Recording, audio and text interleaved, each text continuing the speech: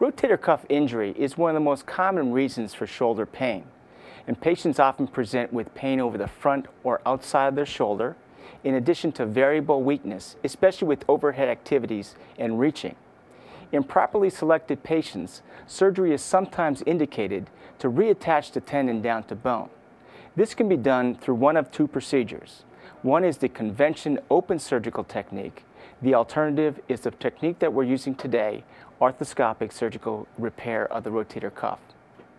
The advantages of arthroscopic repair include smaller incisions, a decreased operative time, less pain, and an accelerated rehabilitation, especially for restoration of motion and decrease in postoperative stiffness. In addition, doing the procedure arthroscopically gives the surgeon the versatility to treat any concomitant pathology of the shoulder at the same time using the same incisions.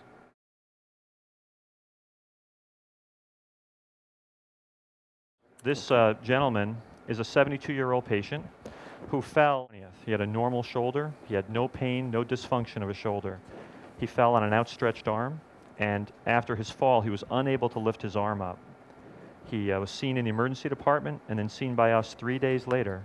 And on the basis of his physical exam, as well as his imaging studies, we determined that he had a supraspinatus tear, one of the 4 muscles of the rotator cuff.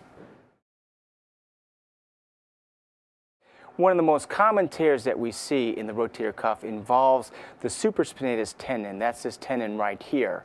And what happens is the tendon actually lifts off its footprint or its attachment to bone. We do have a slide of that also showing the tear repaired using an open technique with the sutures in place.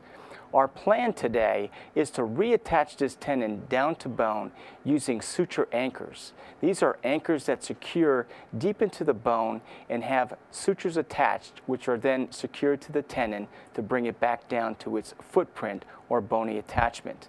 If we can go through the slide, you can see a picture on our slide of a rotator cuff tear. And the tear that you see is accessed open here through what we call a mini open split of the deltoid muscle. That's the muscle that overlies the rotator cuff. The procedure that we're using today does not request or need for detachment of the deltoid or for splitting it. But this is the tendon that we're talking about, the supraspinatus tendon that you can see on the screen. It has sutures in it. It's the most common tendon that we see torn.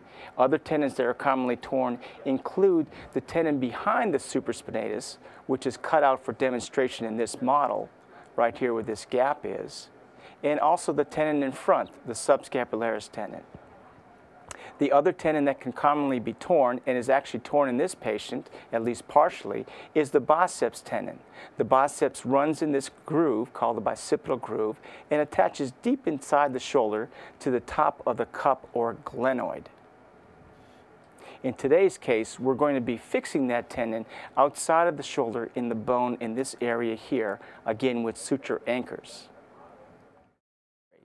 Patients most frequently will present with shoulder pain, as you can see on the slide. It's the most common complaint that we see, especially night pain. Patients find it very difficult to sleep at night, especially trying to sleep on that side. They may experience pain with overhead activities or with reaching behind them to put on a coat or reaching for a shirt or a towel. In addition, the majority of the patients will have difficulty and a variable amount of weakness doing overhead or reaching activities. Most of these patients can be diagnosed with a thorough history and physical examination, along with using radiographs. In addition, using MRI studies, especially with an arthrogram to enhance the visibility of the shoulder and increase its accuracy, have become commonplace and standard for diagnosing some smaller rotator cuff tears. The majority of the patients that have atraumatic shoulder pain can oftentimes be managed without surgery.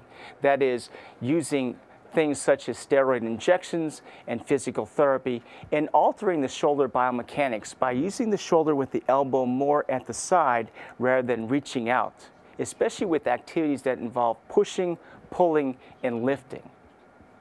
We'll go to our next slide, showing a little bit about the anatomy of the rotator cuff.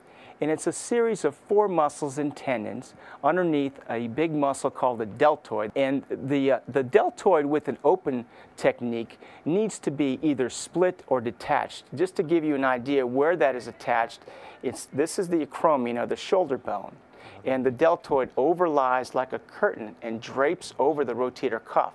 To access the rotator cuff tear, the deltoid would either have to be split or detached from the front of this bone.